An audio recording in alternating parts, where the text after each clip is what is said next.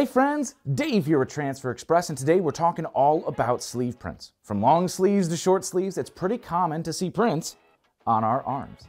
Maybe not as common as the standard front, back, or left chest prints, but they're quite popular nonetheless, especially if you're looking to add some subtle, minimal branding on, say, the outside of your tees. Now, because we didn't talk about sleeves too much in our perfect print placement video, we'll link it right here if you haven't seen it yet, we figured there is no better time than right now to dive in for some common sizing, placement, and even how you could print them with the equipment you have in your shop. You ready? Let's get right to it. If you are new to Transfer Express, we are the world's largest supplier of custom screen printed and digital heat transfers, heat presses, free customizable designs, wholesale apparel, and expert advice to help grow your t-shirt business. If you haven't already, subscribe. We're kicking out new videos like this one every single week. Now, the first step in planning your sleeve prints is to size your design accordingly. Now, for short sleeves, it depends on what you're going to be going for. Small minimal branding is typically in the 1 to 2 inch range, just like this logo that we're going to print here in just a little bit. However, if you want to go bigger, we recommend staying within 3 inches or maybe 4.5 inches as an absolute max, depending on the dimensions of your logo. You can see here on our sizing shirt that this 4.5 inch print is actually quite large. Now, for long sleeves, you got a lot more real estate for printing. So typically you're gonna max your print area out at 3 to 4 inches by 17.5 inches.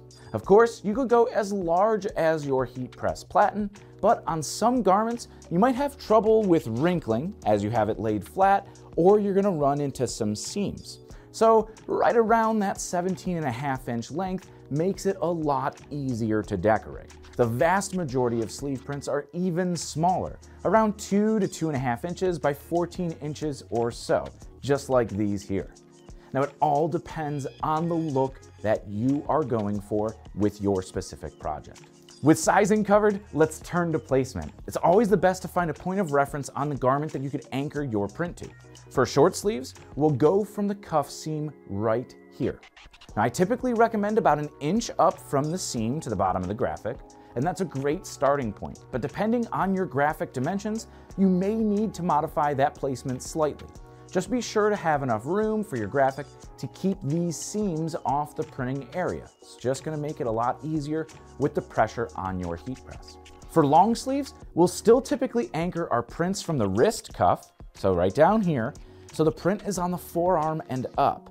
But if you're looking to achieve a trendy floating logo on a long sleeve, or that higher bicep placement up here, we're gonna switch to the shoulder or sleeve seam here at the top. Now, the placement varies based on the look that you're going for, but you'll commonly be 2 to 3 inches from the cuff seam, down here, and 3 to 4 inches away from the shoulder seam if you're trying to go for that bicep print right there. Now, just like I mentioned in the placement video and sizing t-shirt art video, holding a ruler up to yourself or friends, family member, or mannequins, coworkers could help you get spot-on placement. And you can even use a piece of paper folded to the dimensions of your artwork to get a great idea of how it's going to look. Now, with the basics covered, let's get to printing. With sleeves, there's a few different methods we could use to print them, either with our full-size heat press, like this one here, maybe some specialty platens on it, or even printing sleeve prints with a cap press, like the 360 i-key that I've got right here. But we're gonna start with all of the ways to print short sleeves first.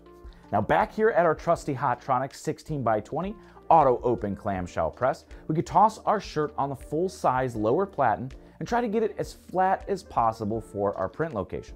Now, there's just one problem. The vast majority of short sleeves, there's a seam that runs on the underside of the arm. So that's definitely going to affect our print quality.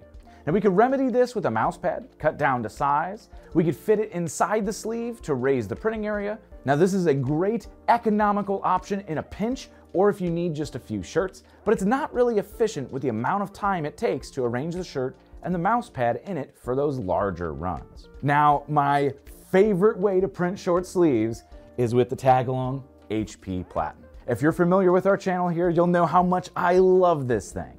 Now, not only is it awesome for printing the front of the shirt and the inside tag at the same time, which saves you so much time and allows you to easily brand your t-shirts as a value add to your customers or a spot for you to put your own branding, but it also helps you align your shirt on the platen perfectly every time with the patented neck and shoulder shape here, saving you time when you are printing those larger runs. If you thought that was cool, well, what if I told you that it works great to print sleeves too? Here, just using the folder crease that's centered on the sleeve out of the box, you could align the short sleeve by just reaching underneath and using the tag portion of the platen right here to loop our sleeve onto. This is just so quick and easy, and one of the many reasons that this multi-purpose platen is a must for anyone with a Hotronix press. Now, once set here, we don't have to adjust our pressure or press setup at all, and with these goof-proof screen printed transfers, they're gonna print in just 4 seconds. So bam, we're already done and have a great, perfectly placed and printed sleeve print. Now, the only downside here is if you're doing larger sleeve prints, as this is going to limit the print area right here to 3.5 by 3.5 inches. Now, if we're talking about interchangeable platens, of course we have to mention the leg and sleeve platen. Offering a 5.25 inch by 20 inch print area, it makes printing sleeves super easy.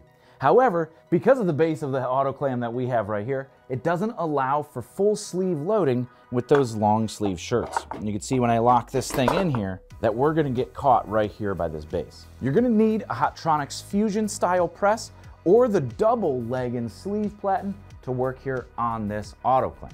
But for our short sleeves, we can actually make this work completely fine. Now, we're gonna talk more about this platen in a little bit when we do cover those long sleeves. But as you can see right here, using the neck, we could actually get the sleeve on here pretty good to print that short sleeve print. Now, another way that you could print sleeves almost as easily is right here with a cap press. Just fire up this heat press. Here we have the 360 IQ, but any hat press pretty much will do. Just be sure to match the type of application instructions to the transfer type that you are printing. All we have to do is open up the sleeve, place it on the outside layer of fabric over this lower platen, and press. And we're gonna avoid that seam on the inside of that sleeve. Hey, look at that. Nice and easy. Now, with short sleeves printed, it's time to cover long sleeves. One of the easiest ways to print on the sleeves here is using our regular platen and cheating just a little bit. Now, we're going to use the fold-in seams to place our full sleeve down here on the press. Because we have so much fabric hanging off the platen, we could actually remove the quick slip pad protector to help grip our sleeve here just a little bit better. Now, instead of printing directly on the outside of the sleeve, we could actually print right up next to the outside edge on the front. Now, we're just gonna align this a few inches up from the cuff seam, and we're gonna be set in our placement right here. Now, all we have to do is press. Be sure you're pre-pressing before you put any ink on these garments. Now, as you can see, it actually looks pretty great. Not too far on the front, and even a little bit more visible than when directly on the side. Now, for when you want to print exactly centered on the outside of the sleeve or those floating logo prints up on the bicep, you're going to need the leg and sleeve platen. That's this one that we talked about earlier. And like I mentioned earlier, it's not fully threadable because of the wide base here on the bottom of the autoclam. But if you have a Fusion IQ, Air Fusion, or dual Air Fusion press, the gooseneck design for the quick change platen makes it easy to thread the entire sleeve on this platen, aligning the center line with that crease that's right on the garment already out of the box.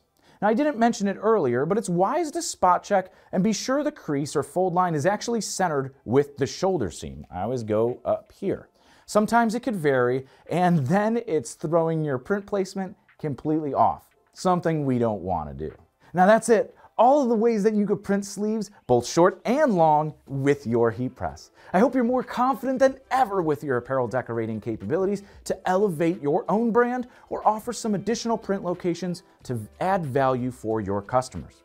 Now, of course, if you have a method to printing sleeves that you think we missed, or tips of your own, let us know down in the comments section below. We always love to hear from the heat printing community. Be sure to subscribe here to the Transfer Express YouTube channel to stay up to date on all of the helpful educational, instructional, and inspirational videos that we're posting here every single week. Until next time, I'm Dave. Happy pressing.